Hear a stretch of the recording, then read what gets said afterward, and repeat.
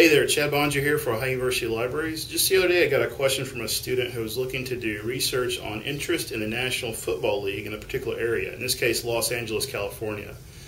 The best database that we have to actually address that kind of question is SimplyMap, and this video shows you how to look for people who are interested, or percentage of people who are interested in National Football League or watching football in the Los Angeles area or any area that you choose. So here's how you do it. So in order to get this kind of data, we're looking for, once again, information about people who like football in the Los Angeles, California area. So what we're going to do is once we log into SimplyMap, we're going to click on the plus tab there. And we're just going to do create a new tab. And for this, we're actually going to do what they call a standard report. And I'm just going to launch the standard report wizard here. That's usually one of the best ways to do that, just to get started that way. It's going to ask us first for location. Let's do locations. We want to do by city. We're going to do by state. We'll do California. And then once it loads there, you can actually start typing in Los Angeles and then use this location. Next, we're going to click on variables. And when it loads here, it actually gives you a way to browse. I'm actually going to close out of this because I want to search for NFL.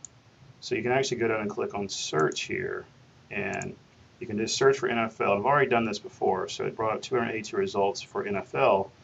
And if you scroll down the list, you'll see once you get down here, here are percent who watch NFL regular season frequently. So if we want to use that, we can actually click use this variable. And we'll just go down and click use this variable quite a bit. You'll have all kinds of different information down here that you can look at. Postseason watch occasionally, and you can see as we add these, they're adding over here on the left-hand side of our page there. So here we have things like watch frequently. If we go down some more, interest level, somewhat interested, use this variable. A little bit interested, use this variable.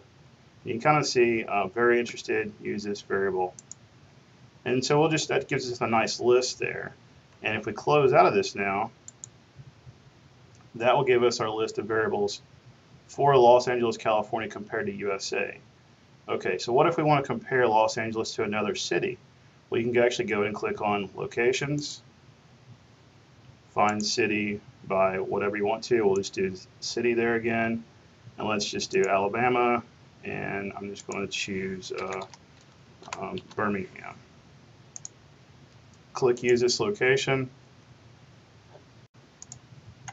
and then close that.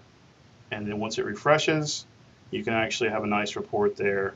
You can download the data if you want to. Lots of different things you can do with it there. So if you want to add more variables, once again, go back to variables. And let's say you just wanted to add census data, and you wanted some information about people in the households and like the average age, for example. Let's just do use all variables here, for example. Close this, and then it's going to add all those variables that we selected there for Birmingham and Los Angeles once it crunches the data there for you. And if we scroll down below there, we see where our variables are added. So we've got all kinds of good data there that we can manipulate, download, etc. If you'd like to download the data, just go over to Actions, Download Table as an Excel file or CSV. You can also email it to yourself as an Excel file, etc. So also, if you're working with a group, you can click on Share tab, and that will give you a URL that you can actually share to your friends. And this will only work on campus at Ohio University, but would be a good way to share that with your colleagues if you're working on a group project. Hopefully this helps you understand how to better use SimplyMap to try to find variables for sports interest in a particular area. If you need more help, look for the contact link on the business blog. I'll be glad to help you any way I can. Take care.